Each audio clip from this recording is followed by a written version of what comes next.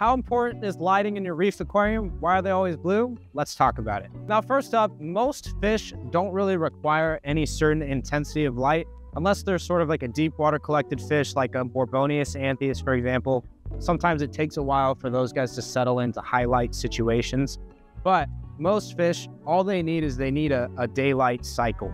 So they don't need certain intensities or any certain spectrum. Now, the reason we use blue light in most of our reef tank setups is that corals are able to photosynthesize better off blue light than other sources of light. Now, there is still white light in the spectrum, but we do run it a little more blue, mostly for the photosynthesis, but also because the blue light excites the color pigments in the coral and gives us our beautiful reef look. Now, the next thing is scheduling and intensity. Scheduling is pretty straightforward. I recommend giving at least 8 to 10 hours a day of light for the corals. You can do up to 12 hours. It's just, I don't always recommend that in the beginning stages because you'll probably end up growing a ton of algae because you're putting energy into the tank and there's not really much using it. And the next thing is intensity. That's going to depend on what you're keeping. On most systems, if I'm doing an LPS or soft coral system, if I've got the right size light and it's mounted properly, I'll usually max them out at about 65%. For most brands across the board, that generally will work. Now, that's not a guarantee. Don't go and make me liable for your coral death. The other thing I'll do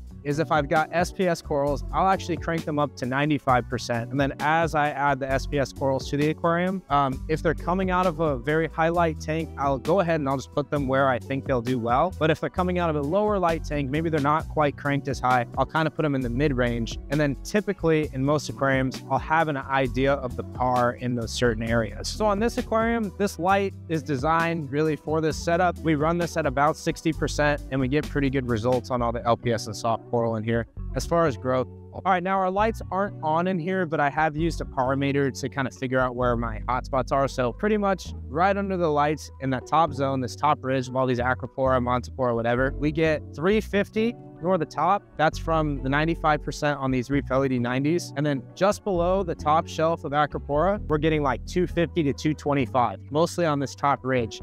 And then actually drops pretty significantly down below. And most of it down below is like 150 to 100. And that's kind of how we know where to put corals. And then we also kind of understand the flow in the system. With these Red Sea gyres, we've got a circular pattern going on the tank. And then obviously we've got the return outlet. But we're finding the acros are growing so fast, we're gonna have to throw another gyre pump on this side so that we get a little bit better water flow in the tank as a whole. So that's it for lighting on a reef aquarium. I'll say this, most of the time, I set the lighting schedule on an aquarium because I know what I'm gonna keep in there and I don't change it ever again.